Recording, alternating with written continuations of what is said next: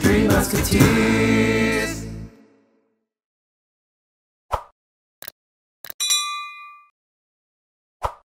Hello， 大家好，我是 Wet Wet， 我是 Kenneth， 我是 Milo， 我们是三剑客。好，那今天我们要 react 迪玛希的歌。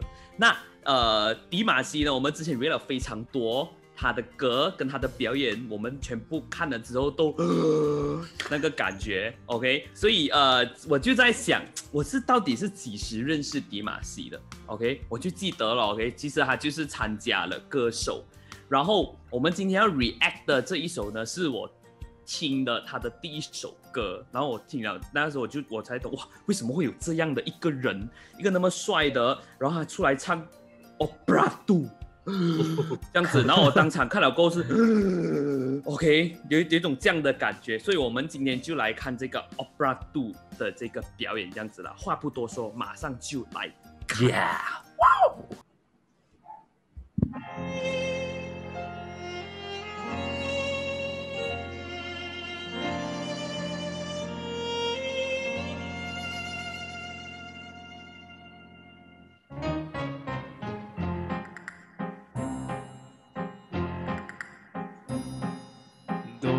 ！Достроен, но я в нем один.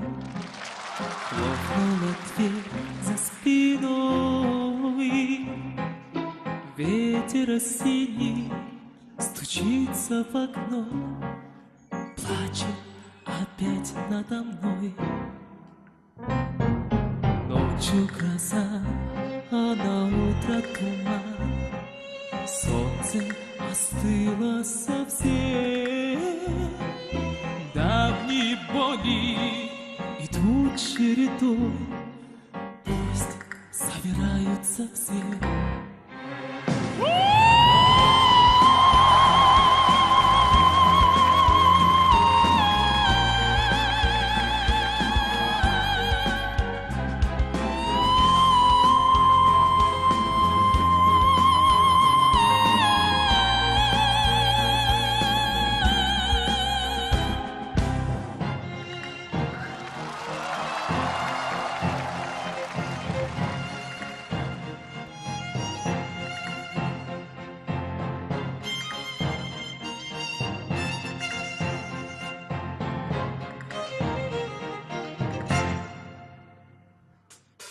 Мой достроен, но я в нем один. Хлопнула дверь за спиной. Ветер осенний стучится в окно, плачет опять надо мной.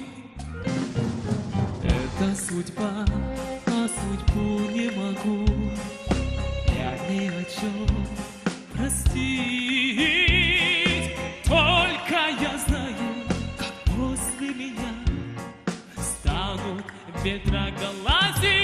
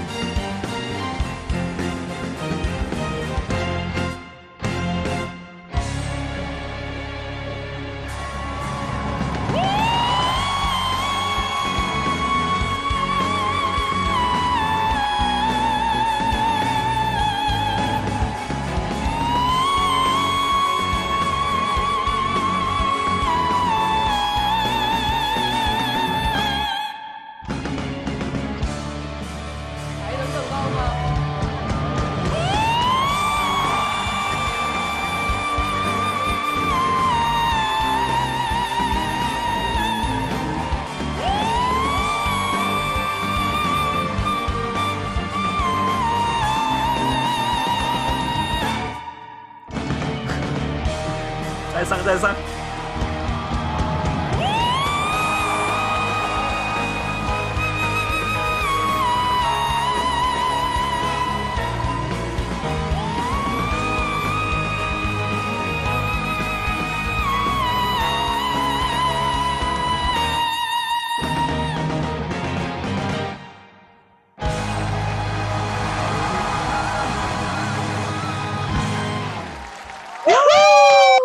已经很久没有看回了，我是记得他后面一直上去，可是听回来再听回来哦，真的很爽哦，他上到真的是很爽。是你讲 show skill、是 show skill 啦，你都受，所以你受得起，为什么不要受呢？而且我觉得太厉害了，很好看这个表演。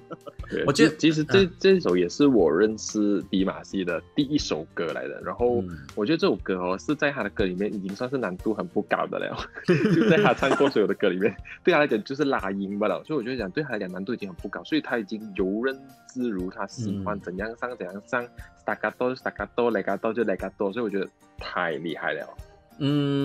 我因为本身这首歌当年非常红，就是 Vidas 的歌嘛，我就记得以前薇薇在中学的时候，这个 Vidas 的歌是最红的时间点，然后薇薇每天在学校也一起跟着飙来，现在不能了，会爆麦啊，飙了。是，所以然后就感觉上这首歌就是 Vidas 的 trademark， 然后直到歌手，然后突然间有一个哈萨克斯坦的一个小伙子，然后唱了这首歌，而且 Vidas up 了半 key 嘛 ，up 一次，然后他竟然 up 3次，然后我就哇，我第一次讲真，我也是第一次看的时候是看到我热血沸腾，再上太爽了，太爽了，还可以再上。然后其实之后慢慢认识了 Vidas， 然后我们也做过几首他的 reaction 的歌曲，然后真的是像 Kenneth 讲的，我觉得这首歌的难度对他来讲基本上其实是不大，除了就是表达的高音，他其他的歌曲的那种情感啊、细腻的转折啊，还有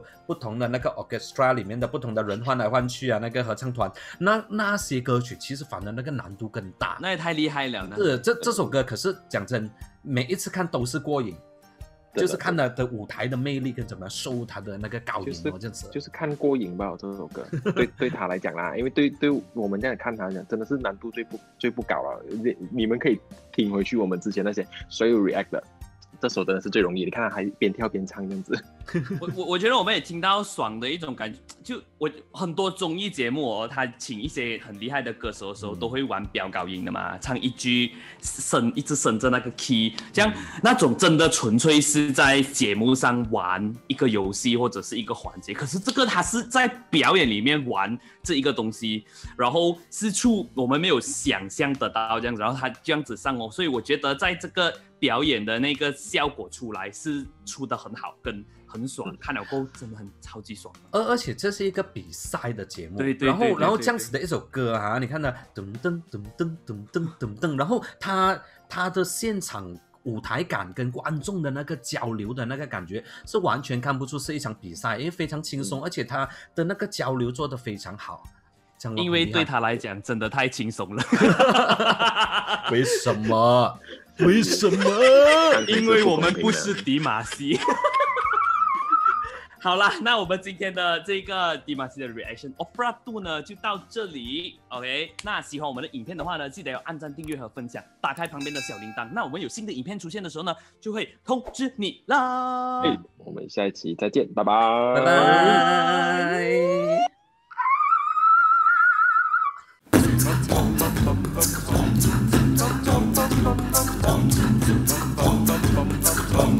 Three Musketeers.